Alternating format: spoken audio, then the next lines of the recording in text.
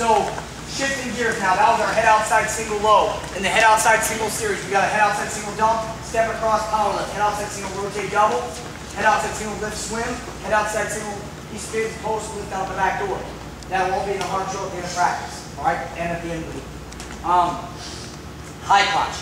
Did you guys talk about the difference between a high crotch and a head outside single yet? No. Okay. We differentiate a high crotch and a head outside single by the penetration step we take, okay? They will both get us to the same place, but there's two different methods of getting there. If I shoot a head outside single, I'm going to be doing what we call a nearer toe penetration. My knee drives over my toe, my trail leg steps up, I drive up to my feet, all right? We did that all day long.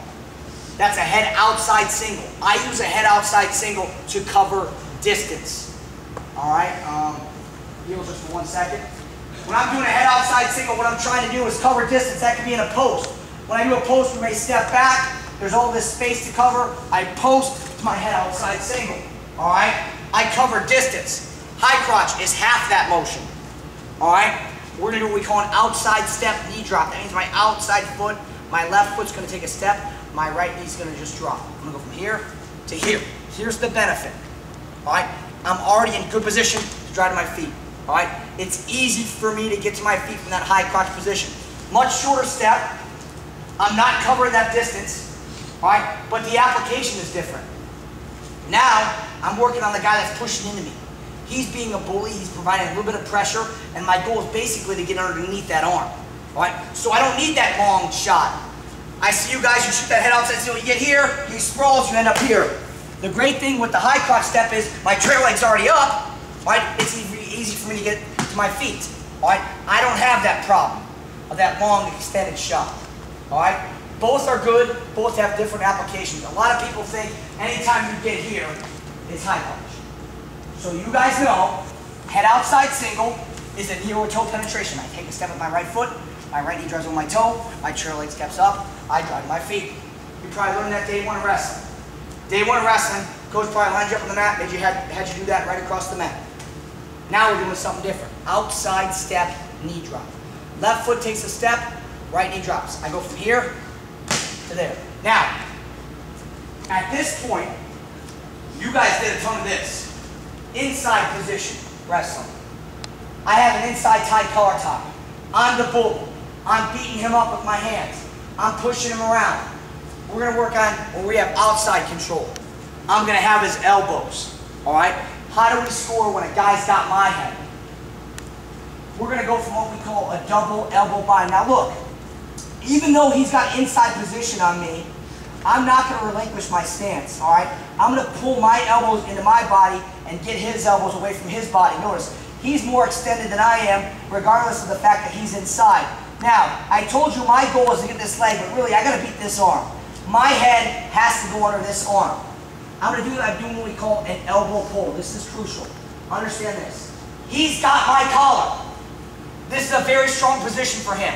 He's pulling on my head. He's putting weight on me, just like we showed you to do. I have to have a serious action here to beat this arm. All right? I'm going to do what we call an elbow pull. I'm going to pull his arm over top me as I take a step with my left foot and my right knee drops to the mat. I'm going to go from here to here. Notice, I pull. As I do that, I took my step with my outside foot, my right knee dropped. Immediately, I'm going to drive my feet. When I do that, I do not drive this direction. I drive this direction, across his hips. I'm going to bounce off my knee. Outside step, knee drop. I'm exploding off this foot, that direction. Here, across. My knee hits the mat for a split second. It's a short, brief, explosive shot. All right? Double line. My head is in the pocket. I cannot do a high crotch from back here. That's head outside single territory. This is where I'm tight. There is not space. He's being a bully. He's got my head. I got to get under that arm. It's almost like a duck under. Double elbow bind, high crotch. From here, let's look at my position. My head is up. My back straight. My butt's underneath me. I'm in a good solid stance. Notice my pressure. I have pressure across. My ear is in his ribs. I'm in good position. From here, my motion is always the same. Into him, circle back. Into him, circle back. Double elbow bind. Working on that double elbow bind. Head's in the pocket. Double elbow bind. High crotch. Outside step, knee drop. My left foot steps outside. My right knee just drops. Immediately, I explode. Drive it across his body. When I think of a high crotch, to me, I'm putting every ounce of energy into one quick burst. If you look at wrestling, I say this all the time, it's like an EKG. All right, this is the pace of the match. All right, this is what the stud recognizes, or it's innate to his body. It's in his DNA. Moment of impact comes. It's time for a shot, or he shoots, or there's something happening. The stud recognizes that the adrenaline level has to spike. And for that instant, it spikes higher than his opponent. All right? I have to put every ounce of energy into this shot. You guys see those karate guys, they break the board. I don't know if that's real or not. I don't know what that is. If it's just physics of where he's striking it or whatever. All right? But I hear them say they put every ounce of energy into 1 inch of their body. That's how I think about a high crotch. Every ounce of energy has to go into beating this right arm, beating this collar tie. This is a strong tie. He's beating my head. He's secure on my head. I got to get him over top. I do that with a hard elbow pull and explode. Notice, I went in and across. I'm going underneath for a split second. This guy's going to be driving in hard. I cannot stay on my knee. I explode to there. Quick shot, get your head up. Here's what a lot of you guys are going to do.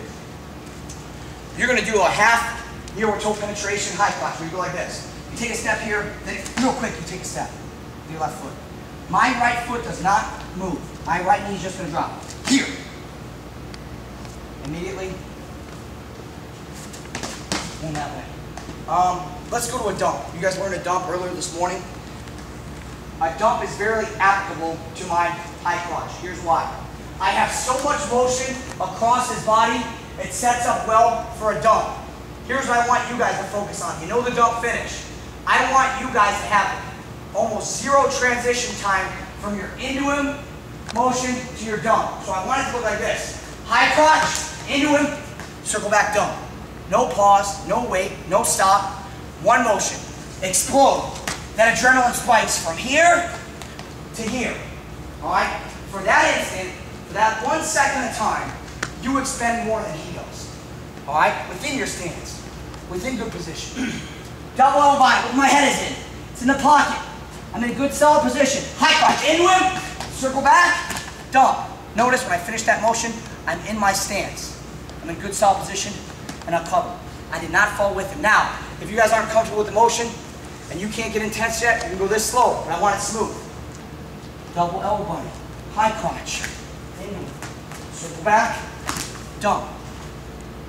We got it? Let's do it. 1, 2, 3.